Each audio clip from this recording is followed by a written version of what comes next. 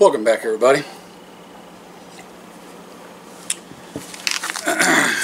So, if you've already read the title, some of you are probably going, oh crap, he's not going on about medical stuff again. Well, yep, I am. Make no apologies for it.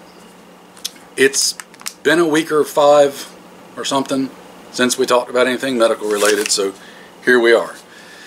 It's a big deal. There's a reason why I continually harp on it and try to spread it out for you guys. If you're just getting caught up, having a good full-blown trauma kit for your gear is a good idea. Especially grit up times right now. Everything is normal. Take a bad wound injury, patch yourself up, or someone can patch you up till you can get to the hospital. But something that I don't see enough people having, I have harped on this in other videos, I will continue to beat this horse, is having things other than full-blown trauma items. Everybody wants to stuff everything full of pressure bandages and chest seals and tourniquets, and that's great, but no one that I see likes to talk about making sure you've got simple things. Band-aids, antibiotic ointment, gauze pads, simple stuff. Fact of the matter is, be it a grid up, grid down, end of the world, normal times, whatever situation, you're going to be far more likely to need those band-aids and stuff than you are a trauma kit. Trauma kit you're probably only going to need once. If you need a trauma kit more than once, you're doing something wrong.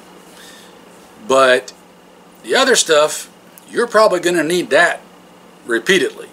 Now, if you're like me, I tend to need that kind of stuff darn near every other week, it seems like.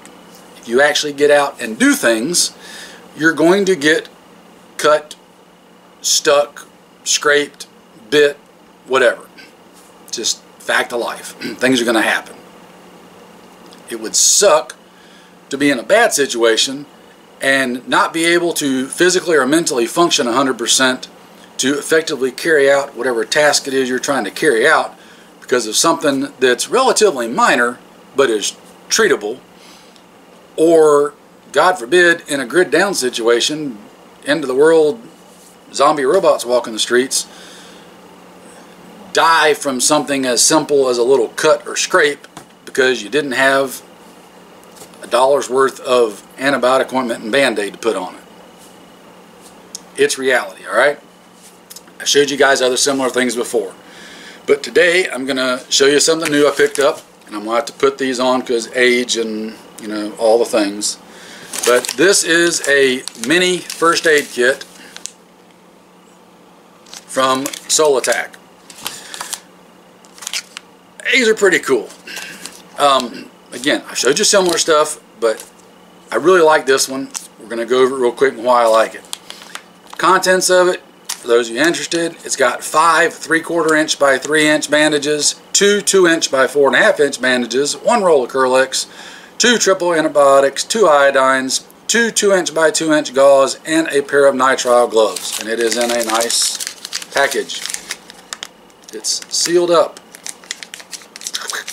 But I'm going to go ahead and open it for you guys, which I will keep it repackaged because fortunately enough, the packaging that they send you is resealable. It's like a Ziploc bag. Boy, they sealed this one right down next to the edge of the seal on it. And I told you I was going to open it up, but I might have to get a tool here to help me out. Let's see if we can use the old Mark 1 Mod 2 teeth.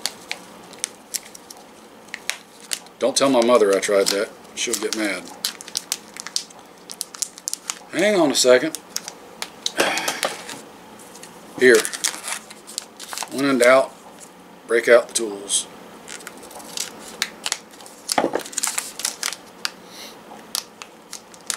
Another reason why you should open your stuff up before you actually need it. There we go. because it might be somewhat difficult to get into, and that's not a bad feature. Alright, so 2-inch, what was that one? I gotta put these back on again. 2-inch by 4.5-inch bandage. Gloves. Kerlex.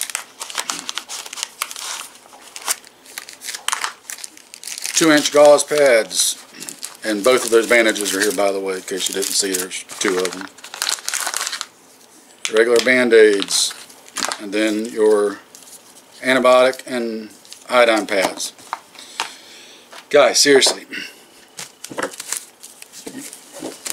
you're going to need, I can promise you,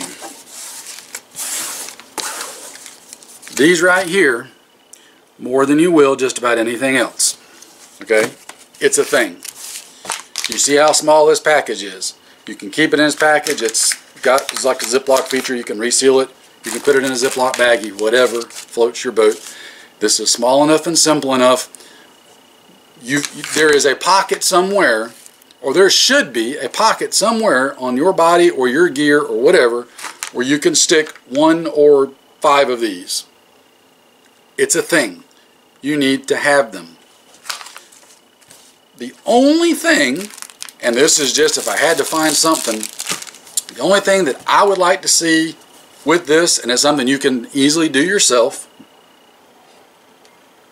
is get you some regular surgical tape and make you a little flat roll of it, or even just make you a little flat roll of Kerlex, something like that, to be able to secure the gauze pads or the regular gauze roll. If you're wrapping it, you want some way to try to secure that so it doesn't come undone.